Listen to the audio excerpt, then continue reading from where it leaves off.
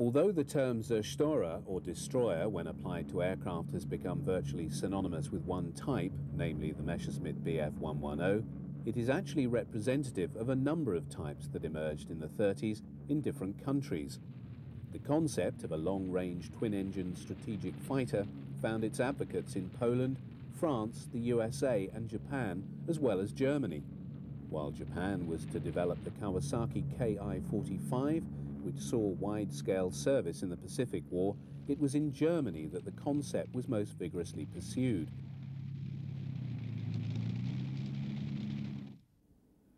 It would be wrong to think that such a type originated in the mid-30s. In fact, the need for such an aircraft was seen as early as the First World War. Operations with bombers such as this Gotha, which operated over enemy territory devoid of fighter escort, had prompted thoughts of a heavy fighter with sufficient range to fly with the bombers to their targets. It would also possess the ability to deal with enemy fighters sent up to shoot down the incoming attackers. Such a plane would also need to carry a heavy armament. It was also envisaged that such an aircraft could be used to fly far-ranging offensive missions over enemy territory. This concept was far too ambitious for the limited technology of the day to even begin to address. But this notwithstanding, the whole notion of such an aircraft is flawed inasmuch as it is a compromise in all things. To attain the range, the plane has to be fairly large. If so, then it becomes unmaneuverable and unable to dogfight with the lighter and more nimble fighters it's seeking to destroy. A heavy airframe needs powerful engines, which in themselves raise the weight. In a real sense, the concept of the destroyer was to military aviation what the battlecruiser was to warships.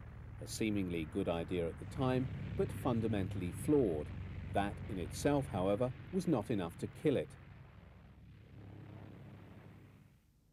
One man who was undoubtedly attracted to the idea of such an aircraft ended the First World War as a famous fighter pilot. He won the Pour le Mérite and the Iron Cross First Class and was commander of the infamous Flying Circus. 15 years later, Hermann Goering, as the second most powerful man in the Third Reich and the commander of the still clandestine Luftwaffe, was able to use his power and influence to see that such an aircraft would have a role and place in the new German Air Force.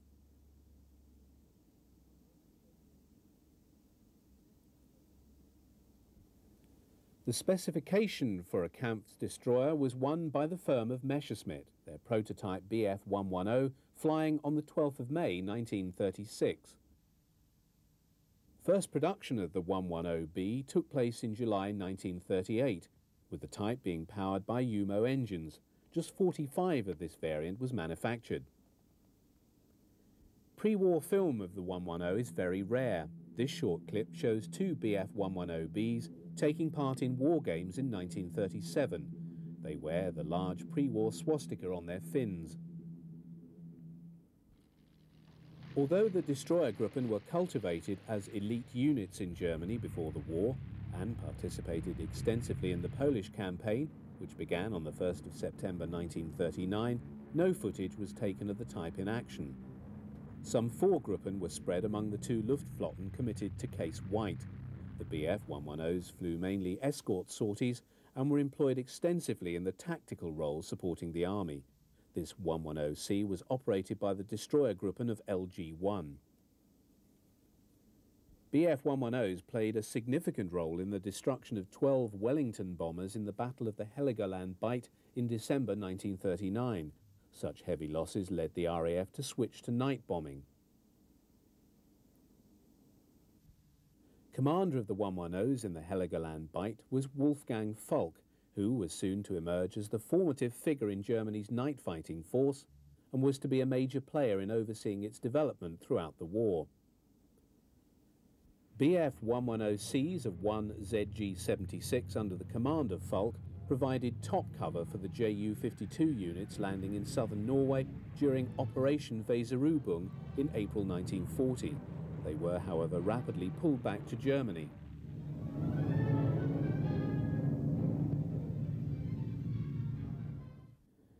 When, on the 10th of May 1940, Hitler launched the Wehrmacht against France and the Low Countries, the Luftwaffe could deploy BF-110s belonging to 4 Destroyer-Geschwader. These included ZG-1, 2, 52 and 76, and were allocated to Luftflotten 2 and 3. While in the opening phase of the offensive, the 110s found themselves engaging in aerial combat. Most sorties after the initial period saw them operating in the ground attack role. Rapid movement forward from base to base in support of the fast-moving mobile columns became the order of the day. It was over Dunkirk when the 110 units came into contact with large numbers of RAF Spitfires and Hurricanes for the first time that doubts began to arise over the alleged superiority of the 110. High losses were experienced, and as a precursor of what was to come over England a few months later, the 110 pilots found themselves unable to mix it with the more manoeuvrable British fighters. With the surrender of France and the rejection by Britain of his terms for peace, Hitler ordered the aerial campaign against England to begin as the first stage in his invasion plan. Goering's vaunted destroyers would now face their severest test.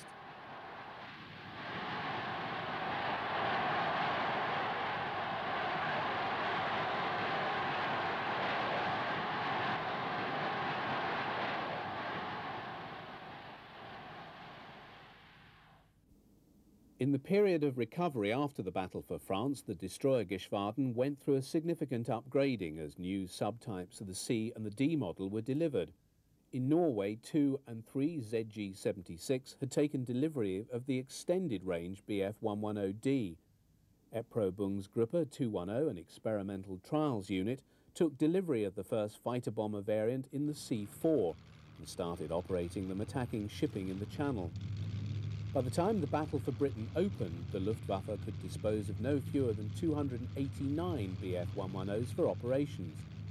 Here, BF-110Cs of ZG-2, wearing their famous Bamberger Hunter insignia, are seen taxiing out prior to a mission over England. The strategy behind the employment of the 110 rested on its superior range. They were tasked with flying ahead of the bomber formations to entice the RAF fighters up into combat, forcing them to expend their fuel and ammunition before the arrival of the bombers. In the meantime, the Spitfires and Hurricanes, needing to refuel and rearm, would be found doing so by the Luftwaffe bombers as they arrived over the airfields. This, however, turned on the assumption, certainly unquestioned at the time the battle began, that the 110s could mix it with the RAF fighters and come out on top. Here, the plan fell down. For arriving over England, the 110s found themselves experiencing once more what some had first encountered over Dunkirk. Their charges simply could not follow the highly manoeuvrable Spitfires and Hurricanes, which flew rings around the heavier German fighter. By comparison, it was sluggish and vulnerable to fire from the rear, the gunner proving of no worth with his single machine gun. Luftwaffe commanders overseeing the campaign looked on with some concern as the numbers of 110s being lost over England rose sharply. Goering was incensed that his elite fighters were being handled in this fashion and blamed the pilots, claiming that they were not using them properly. By the end of August, no fewer than 120 110s had been lost, a further 83 being shot down in September, forcing the disbandment of a number of destroyer units. This BF-110 belonging to ZG-26 Horse vessel has crash-landed on a Kent beach. Its crew taken prisoner. Symbolic of the immense loss of experienced crew was Hauptmann Walter Rubensdorfer, commander of Erprobungsgruppe 210, shot down on August the 15th over Croydon. The decimation of the Destroyer-Geschwaden in the Battle of Britain saw disbandment and amalgamation of a number of formations. As the surviving Staffen were pulled back into Germany to rehabilitate and be drawn to pastures new, a number of 110 units stayed in France.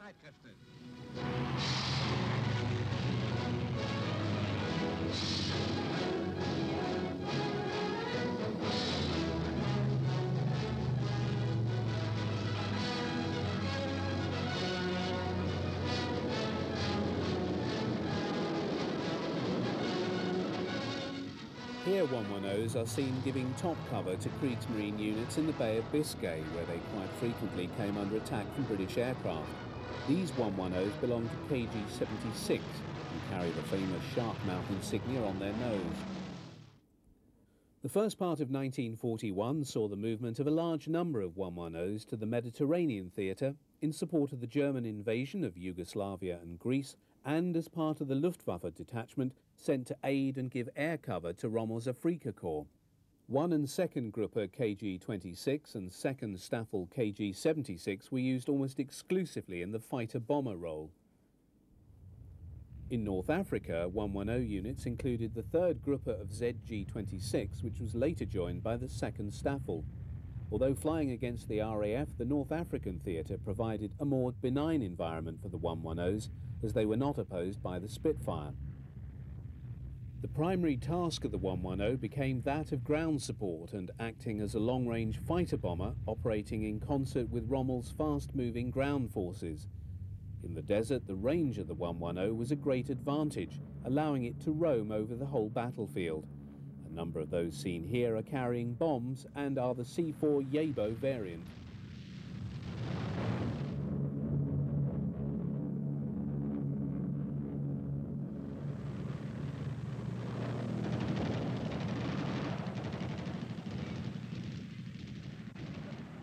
The worst enemy of all for the ground crews of the 110s was the all-pervading dust.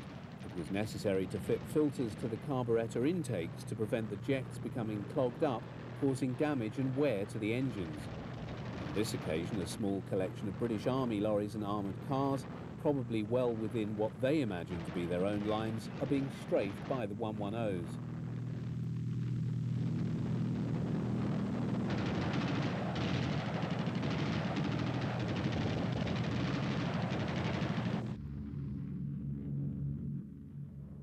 The 110 was also employed for photo reconnaissance of enemy lines. This model, a C5, employed a single RB50-30 camera being carried to the aircraft by the ground crew. BF-110s served in North Africa throughout the campaign. Later variants made their way into the theatre and were employed extensively for ground support and Stuka escorts until the defeat of Rommel at El Alamein and the withdrawal into Tunisia.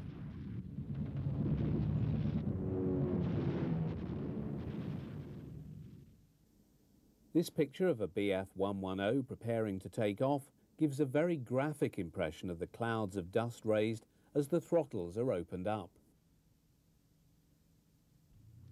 Destined to become a major theatre of war for all variants of the 110 until 1944 was Russia. These 110 G2s of the Wespengeschwader date from late 1942.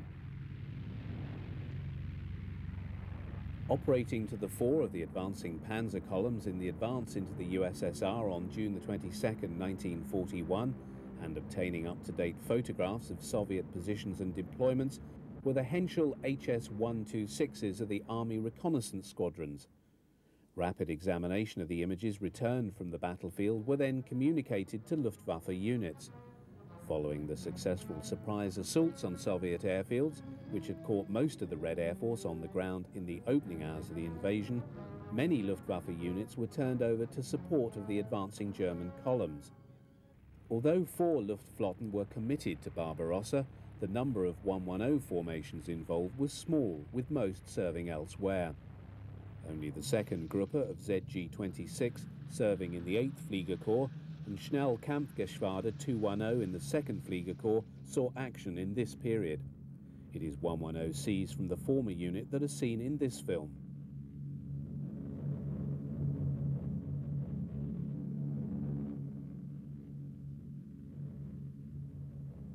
Of interest is the tethered observation balloon which the aircraft pass and which was used to mark the forward German positions. Upon reaching their target area, the Ju-88s begin their attack. The 110s, while flying top cover, are now free to engage upon their secondary function for the mission, which is a Freie Jagd or free hunt. While vast numbers of Soviet aircraft had been destroyed on the ground, a significant few survived the initial German onslaught to fly against the invaders. As most Soviet fighter types at this period were decidedly obsolescent, the 110 was able to deal with many of the Soviet types they encountered.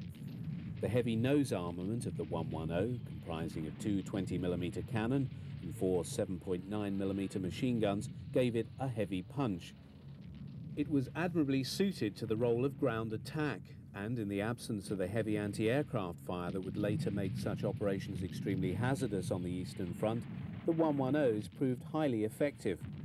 Indeed, the 110C4s of Major Karl-Heinz Stricker's Schnellkampfgeschwader 210 were tasked from the outset with the low-level assault on Soviet airfields and bridges. This Yabo variant of the 110 was designed as a fighter bomber. It was fitted with two ETC-250 bomb racks under the fuselage and powered by two Daimler-Benz 601N engines, and first saw action over the English Channel in July 1940.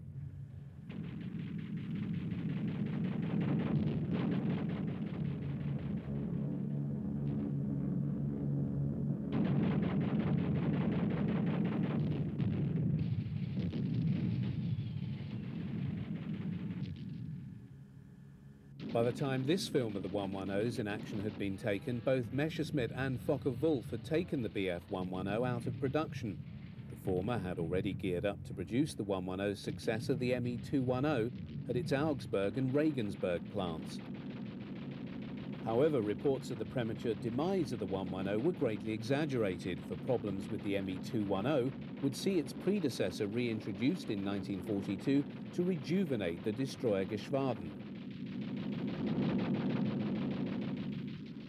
As with all other types employed by the Luftwaffe in the atrocious Russian winter of 1941-42, the severe cold brought particular problems.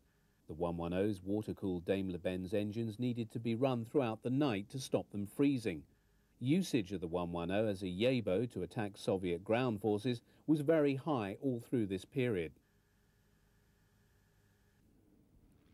Consideration of the Junkers 88 in the heavy fighter role began almost as soon as its superb flying attributes became apparent.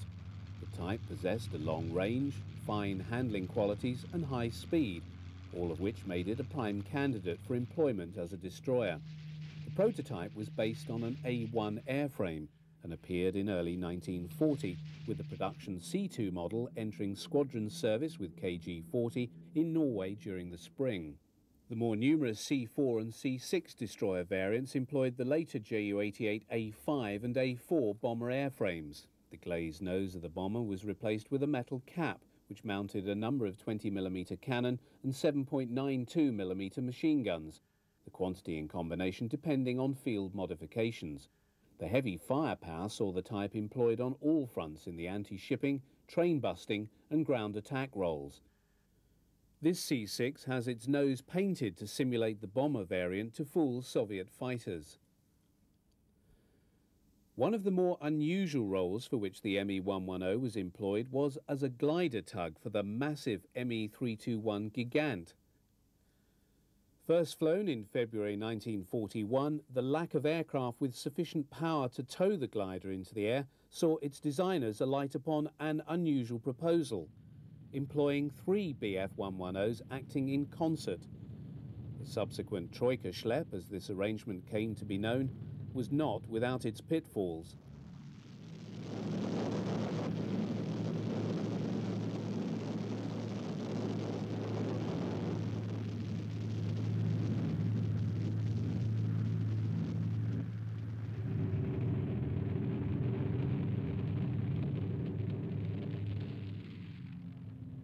Even with three 110s, the Gigant also needed the help of rockets to help it get airborne. On at least one occasion, the Troika Schlepp failed, and all four aircraft plunged into the ground, killing all involved, including a large number of soldiers being carried for testing purposes. However, even the Troika Schlepp was not a solution. That arrived only with the Zwilling variant of the Heinkel 111 bomber. The reusable rockets were dropped by parachute after the Gigant was airborne.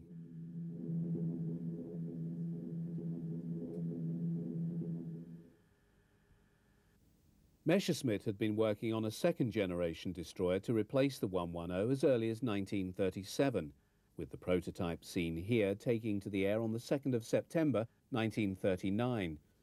Designed as a multi-role aircraft, including that of a dive-bombing replacement for the Stuka, the high expectations attending the new 210 were to remain unrealized, as development flying revealed the type to be plagued with problems. Even so, 1,000 Me-210As were ordered in 1940, entering service with the Luftwaffe Test Erprobungsgruppe 210 at the end of that year. By the end of 1941, the 210 was deemed to be a failure, shot through with so many defects that it was described as being vicious to fly. Even so, the investment in the type had been so great that heavily modified 210A1s were delivered to the second Gruppe of ZG-1 and elements of ZG-26 in Sicily in 1942 as replacements for the 110s. It was as a heavy fighter that 210 formations found themselves thrown into combat against Anglo-American forces in Tunisia in November 1942. Me-210s are seen here attacking a forward airfield manned by British and American forces. The 210s come in at low level to drop their bombs amid a hail of anti-aircraft fire.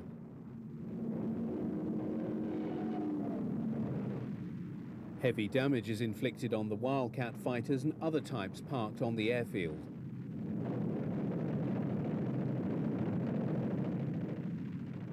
No 210s are lost on this sortie, and they make good their escape.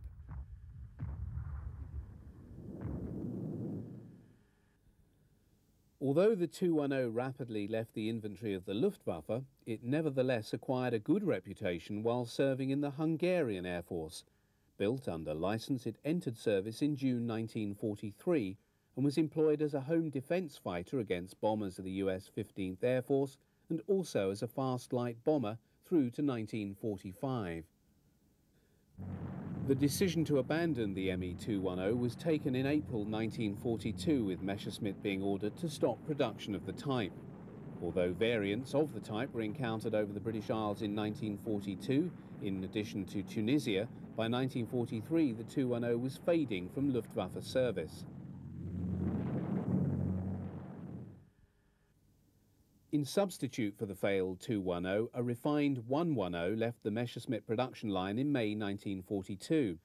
Designated the 110G2, it had an improved airframe and more powerful engines. To enhance versatility, conversion sets were made available to allow it to serve both as a heavy fighter and fighter bomber. First film of the new 110G2 in action came with a newsreel report of Luftwaffe operations in northern Finland in the summer of 1942. BF-110s of the 7th Destroyer Staffel of Jagdgeschwader 5 were seen providing fighter escort for Stukas of 4th Group LG-1, attacking the strategic Soviet port of Murmansk. Gun camera film from a 110 shows the downing of a defending cannon-armed 116 Type 17 fighter. Whereas just 4 110s had been delivered to the Luftwaffe in February 1942, the cancellation of the 210 and recommencement of 110 production on a wide scale after April saw 577 delivered by the end of that year. However, although there was a re-equipping of existing destroyer Geschwaden, the increasing importance of the type as a night fighter saw a reduction in output of the type as a destroyer. The only BF-110 formation present with the Luftwaffe units concentrated for Operation Zittertel was the Panzerjäger Staffel of Destroyer Geschwader 1. These 110s had originally been part of an experimental flying anti-tank unit set up during the previous year to investigate the suitability of aircraft types in the tank destroyer role. A number of 110Gs mounting a modified 37mm cannon in an under-fuselage fairing had been tested but found unsuitable. However, those employed at Kursk were subsequently returned to normal service as a heavy fighter and operated with Luftflotte 6 for the duration of the offensive. Even though the Soviet victory at Kursk marked the real emergence of the Red Air Force, the BF-110 could still be employed in an offensive capacity as a fighter and succeeded in downing many Soviet aircraft.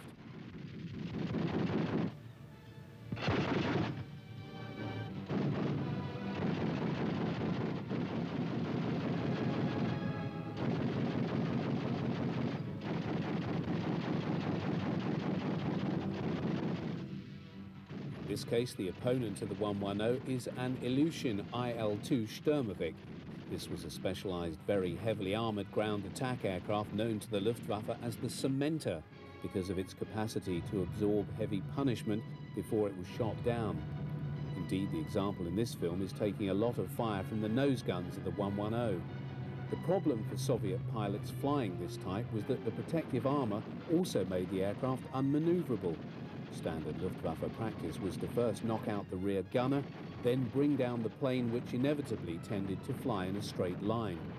While built in larger numbers than any other type in World War II, the Sturmovik was also shot down in greater numbers than any other.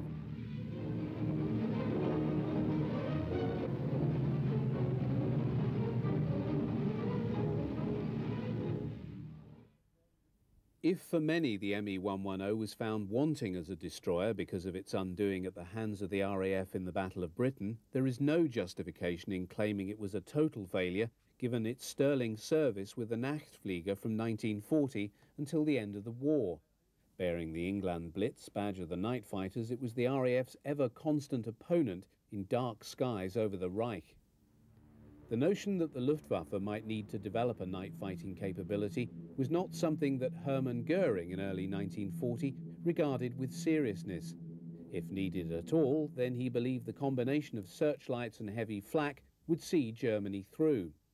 In addition, a number of Me-109s had been allocated in 1939 to form an experimental Moonlight Squadron.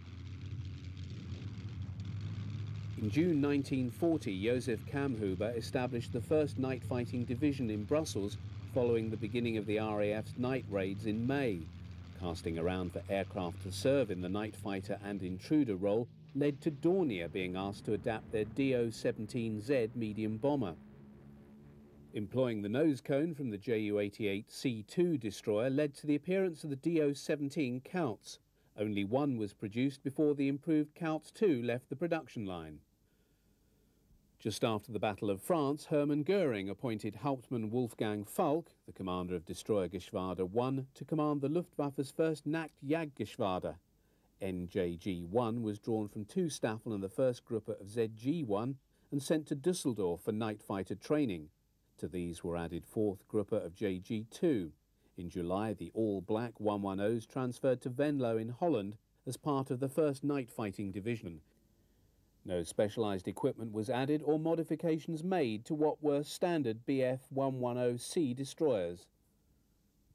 One of the earliest depictions of night fighter operations shown to German audiences in early 1942 is most revealing for what it does not show.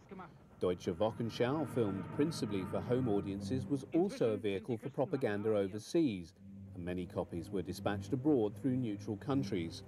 These ended up in the UK, where they were studied with great care by intelligence operatives seeking to glean every item of value from the images. It was for security reasons that the German film editors did not include in this sequence any coverage of the radars that were the actual key to their whole night fighting system. In this film, they have implied that observer sightings and sound directors are the source of the information used by the ground control. The system was known as Himmelbett, or four-poster bed, and was based on a belt of radar stations placed 20 miles apart. These ran along the coast of northern Germany from the Danish border southwestward through to the border of France, and bisected the route taken by RAF night bombers on their way to Germany. Each radar station had its captive night fighter that was required to fly a continuous course that took it no further than 30 miles from each radar station. One Würzburg radar on site would track an incoming bomber, relaying the information back to the control room.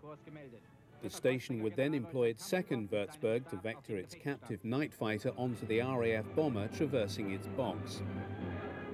One of the rising stars of the Nachtflieger was Major Lent, awarded the Knight's Cross in August 1941 following his 30th night victory. By January 1943, Lent had scored 50 victories. He's seen here with members of his second Gruppe, which he established at St. Tron in Belgium in November 1941. The incoming RAF raid, spread out across a wide front, is tracked first by the long-range Freya radars. They were sufficiently accurate to plot the direction and heading of the bombers and determine the general areas of the line they would penetrate and fly over. When this had been ascertained, the night fighter units would be scrambled to take up their position in the boxes. Befehl an Major Lent. Es geht los. Erste Welle, Sitzbereitschaft.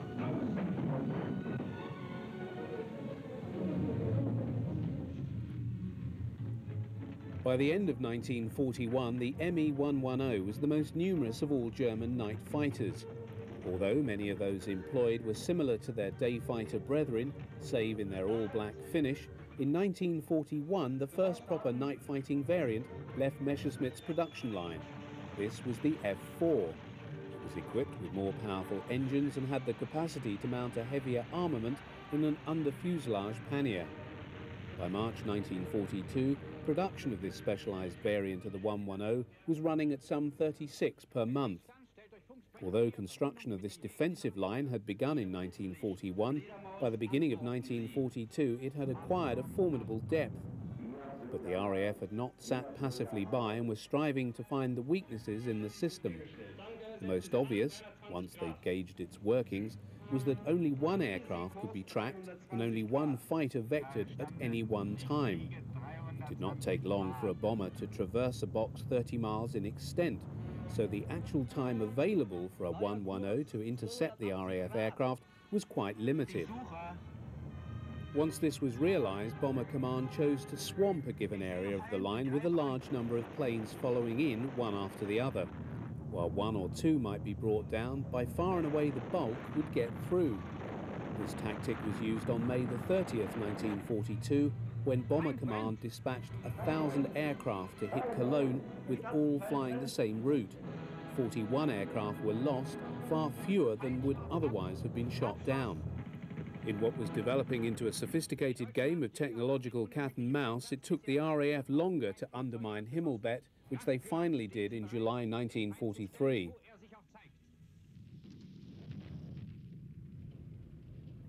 One of the limitations of filmmaking during the war, not always readily appreciated today when special effects are commonplace, was the inability to capture genuine night fighter action. So, in an attempt to portray night fighting for the German audience, the propaganda department has mixed genuine footage of ground action with studio simulations employing models. 20mm flat guns, the searchlights and the interior of the command and control centre is genuine footage. Once the film cuts, however, to what purports to be a 110 night fighter, we are then looking at a model. All shots of the pilot inside the cockpit are also filmed on the ground. The film then shows the 110 shooting down what is meant to be an RAF Wellington bomber, but it too is a model. Of interest is the manner in which the 110 is shown approaching the bomber at a much steeper angle than was actually the case.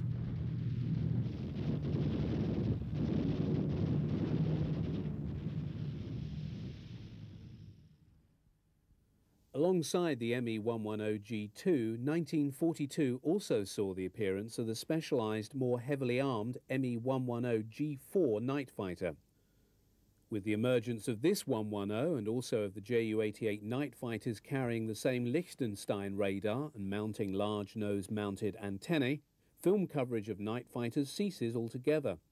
In the air war above the Reich, each side was now employing devices in their planes that placed them on the cutting edge of the new black art of electronic warfare, wherein the need to preserve secrecy was paramount. The year 1943 had seen a steady rise in the sorties of the US 8th Army Air Force bomber squadrons flying out of England to attack targets in Germany. In a bid to provide a more effective air defence, the decision was taken in the autumn of 1943 to strengthen the air defence of the Reich by resurrecting the nearly defunct destroyer Gruppen. Serving alongside the more usual 110G2s was a new destroyer, although it bore more than a passing resemblance to the type that had sired it. Indeed, the Me-410, which entered production with Messerschmitt in January 1943, was in effect a revamped 210, with all of its many problems eliminated. Although the Schnell bomber was deemed to be the primary variant, the war situation saw the destroyer version acquire growing significance to the Luftwaffe. In its light bomber role, the 410 began to appear in some numbers over the Mediterranean and was also encountered and shot down over England. By year's end, 457 Me-410s had been delivered from the Augsburg factory, and production of a large number of field conversion kits saw it adapted to carry a variety of armament packages. Although a faster and more effective aircraft than the 110, it supplemented the earlier type rather than replaced it. Clearly, the older type still had an important role to play in the skies over Germany.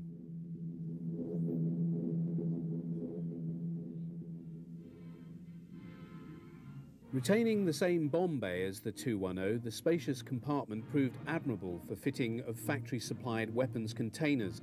These permitted the type to carry an extra 2 20mm cannon in addition to the standard inbuilt armament. It also permitted the 410 to carry much heavier weapons.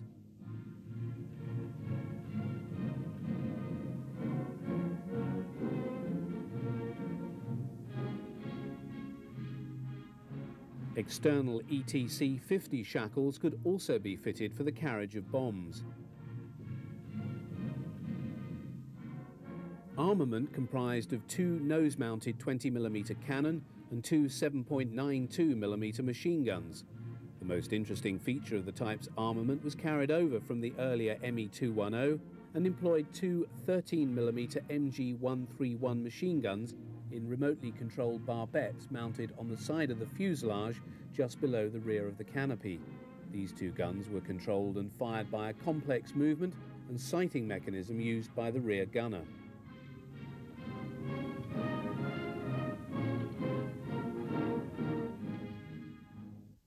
The use of destroyers against US bombers saw an increase in armament. This Me-110G2 mounts 2 MG-151s in the nose and a 37mm cannon under its fuselage. The U-4 variant of the Me-410B2 saw a 50mm cannon derived from the Army PaK-38 anti-tank gun mounted in the weapons bay.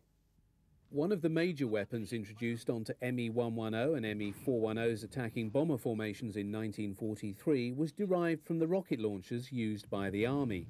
The 210mm version was an unguided weapon and carried a 47kg warhead to about 7,800 meters. The Me-110G2R3 variant carried 4 210mm rockets in tubes outboard of the engines, as did the Me-410. Although the tubes affected the aerodynamics of both aircraft, increasing their drag and lowering their airspeed, this was deemed acceptable given their effectiveness in employing the rockets to break up US bomber formations. This then allowed the single-engined Me-109s and FW-190s to tear into the fray and shoot down the now less heavily protected B-17s and B-24s. Seen in the winter of 1943-44, these 110G2s are taking off to intercept an incoming US bombing raid. They carry a variety of armament. A number mount the rockets under wing, others 2 30mm cannon in an under-fuselage tray, and a few the 37mm cannon. Closing with the US bomber formation from above, the 110s fire off their rockets from a maximum range of about 6,000 feet, with the warhead primed to be exploded at between 1,800 and 3,500 feet. The release of a large number of these powerful rockets did succeed in breaking up many bomber formations. The 37mm cannon-armed 110s also proved most effective. The weapon, essentially the same as used on the tank-busting variant of the Stuka, was more than destructive enough to destroy a B-17 or a B-24 with one shot.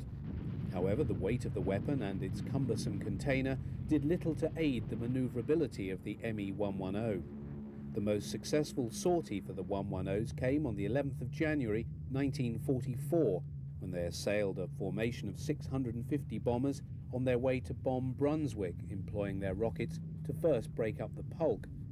Thereafter, they attacked the bombers, now devoid of their defensive formation, and downed 41 in conjunction with the single-engine fighters.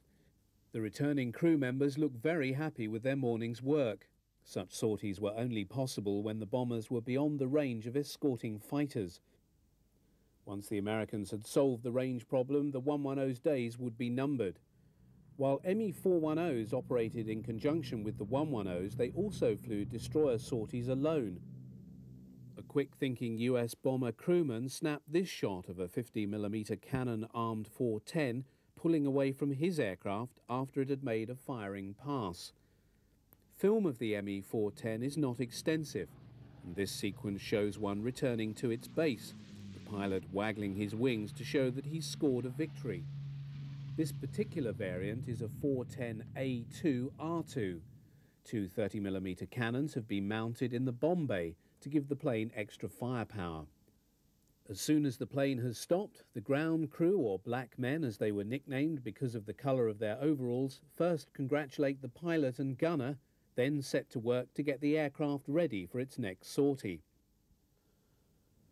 It was rare for aircrew other than famous aces to be interviewed in such depth by the newsreel, but at this time, late 1943, early 1944, the Destroyergruppen were contributing in a major fashion to the success the Luftwaffe was having in shooting down American bombers. Using their hands to demonstrate, as all fighter pilots do, this ME-410 crew described their shoot-down of a B-17 and tell of how they approached the plane from slightly below before opening fire. It would seem their 410 variant was equipped with extra cannon, as they described the manner in which the heavy fire from their guns could be seen dancing across the plane's skin and causing it to burst into flame. The 30mm cannon used on some destroyers was a most formidable weapon. It could bring down a heavy bomber in just a few shots. American survivors recall the coordination between destroyers and single-seat fighters in their attacks on the bombers.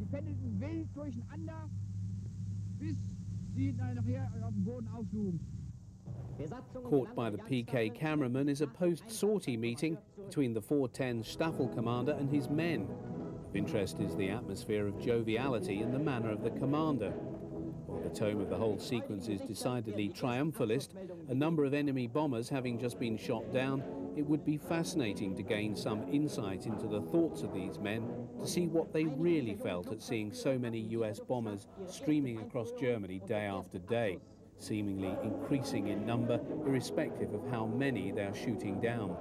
Such meetings would not, however, continue much longer, as the fate of the destroyer Geschwaden in the opening months of 1944 was already sealed, with the increasing range now being given to US day fighters in England.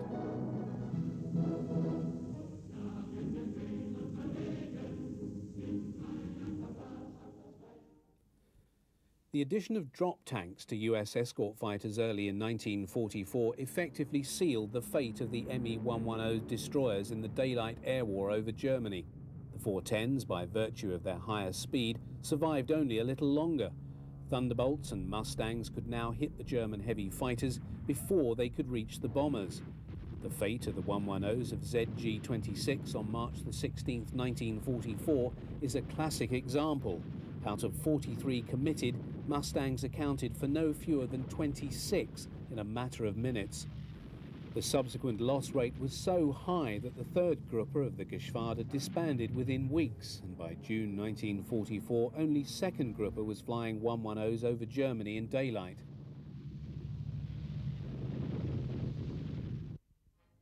The building of a huge bomber force was the largest single investment made by Great Britain during the Second World War. For Churchill, bombing represented the only means available to hit back at Nazi Germany. By 1943, British industry was turning out large numbers of heavy four-engine bombers with which to carry the air war to the Reich by night.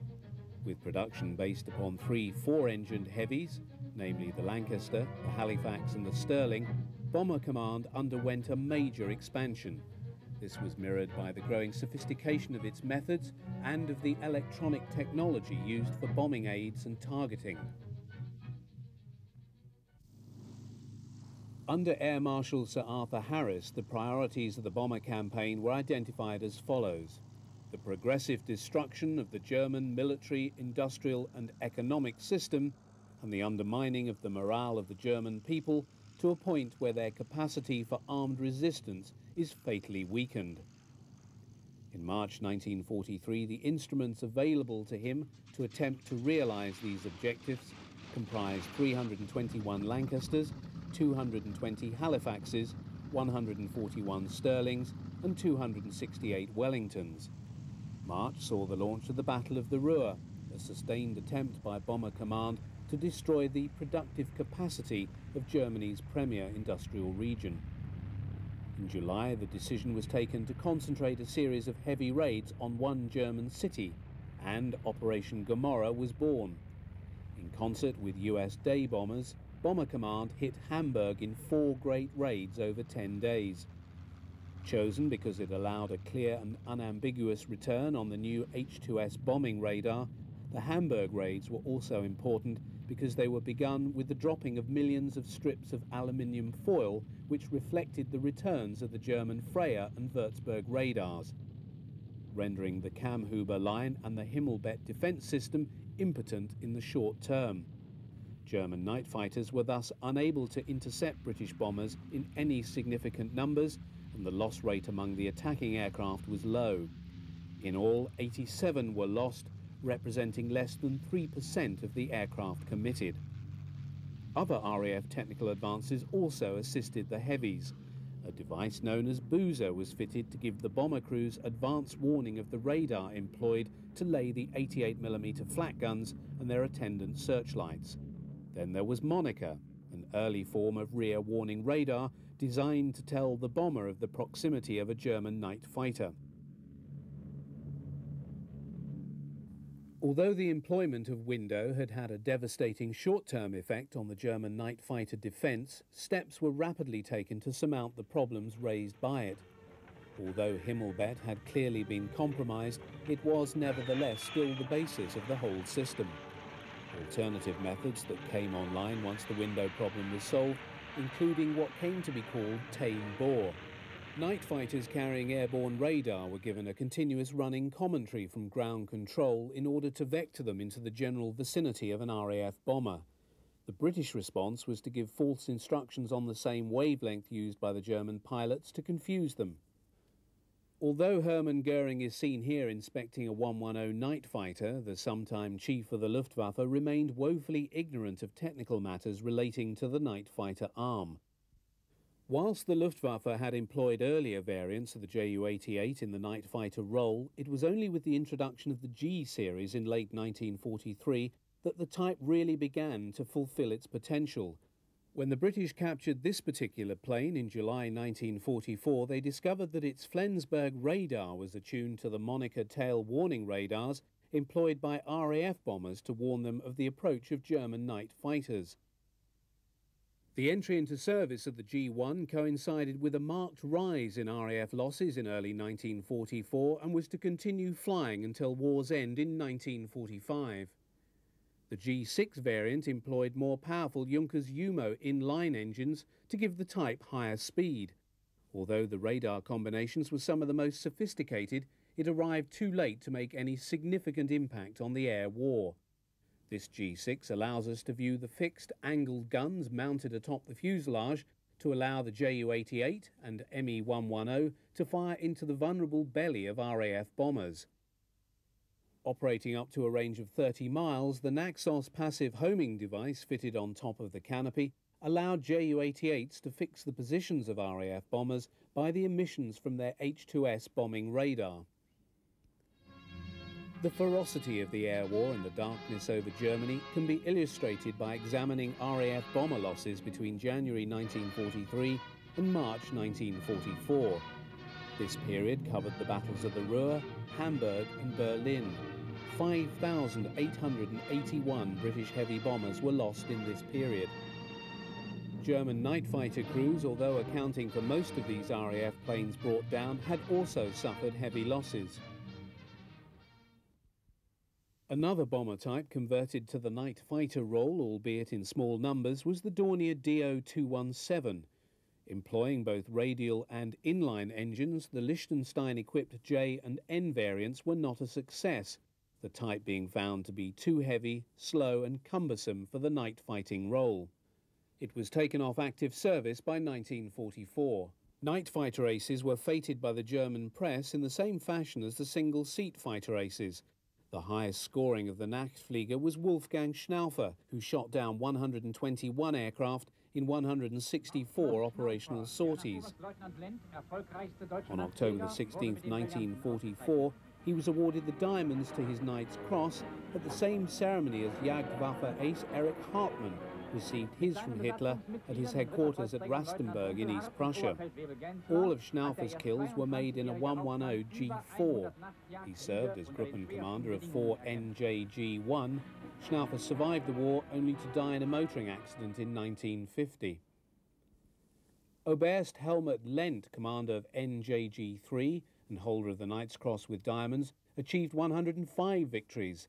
He died in an accident in October 1944 when he and his 2 crewmen crashed in their 110 at Paderborn in bad visibility. Prince Sein-Wittgenstein scored 83 victories, the bulk of his kills employing the Ju-88. He was shot down and killed on the 21st of May 1944.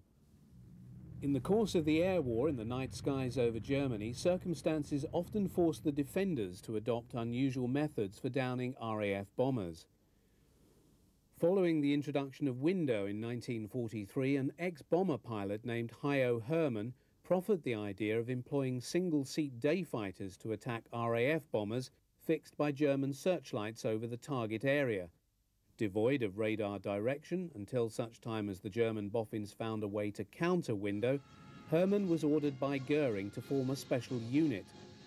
Taking the name of Wild Boar to describe their methods, Me-109s and FW-190s, crewed in the main by ex-bomber pilots, flew in the skies above Hamburg and Berlin.